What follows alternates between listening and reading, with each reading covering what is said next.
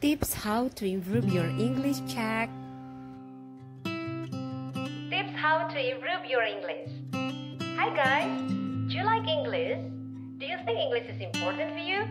Yes, of course, because English is the most widely used language in the world. For about 75% of communication are written in English. And English also is spoken in more than 100 countries and as a global communication. Here are some tips how to improve your English. Number 1, be confident and don't be afraid of making mistakes. Why? Because making mistakes is human nature. The more you practice, the more you make mistakes, the more you will learn from that. If you quit learning, so you will not know how far your progress. Number 2 is listen to English conversation. You can do that by watching some English videos or listen to English songs. If you are a fan of Korean dramas, you can try to spare your time a little by watching an English movies. It can help to improve your English skills. Number 3, take a note for a new vocab or phrase. If you find difficulties or confused how to pronounce that, you can consult to your dictionary or install an app that can help you how to pronounce the words properly. Number 4, imitate or copy what you hear. If you found a new word and you can try to practice to say it repeatedly.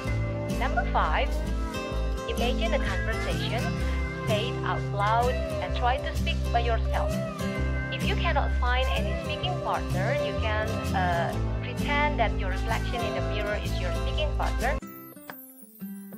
Kata-kata dalam bahasa Inggris yang tidak dibaca huruf H-nya, cek. Nomor 1, ini dibaca hour atau jam. Contoh kalimat, it takes 1 hour from Jakarta to go to Singapore by plane. 2, ini dibaca honest, artinya jujur. Contoh kalimat, to be honest, I don't know the answer, sorry. 3, ini dibaca honor atau kehormatan. Contoh kalimat, it's an honor for me to have you here in my house. 4, ini dibaca vehicle, artinya kendaraan. Contoh kalimat, there are so many kinds of vehicles in Jakarta. 5, ini dibaca exhausted atau kelelahan. Contoh kalimat, we felt so exhausted after joining the marathon race last Sunday. Kata-kata dalam bahasa Inggris yang huruf W-nya tidak dibaca, cek. Nomor 1, ini dibaca write, menulis. Contoh kalimat, please write your answer on the whiteboard, student. 2, ini dibaca wrong, artinya salah. Contoh kalimat, don't get me wrong, I didn't mean to say that. 3, ini dibaca wrist, pergelangan tangan. Contoh kalimat, she's wearing a gold bangle on her wrist. 4, ini dibaca wrinkle atau kerutan. Can you see my wrinkles over here? 5, ini dibaca answer, menjawab atau jawaban.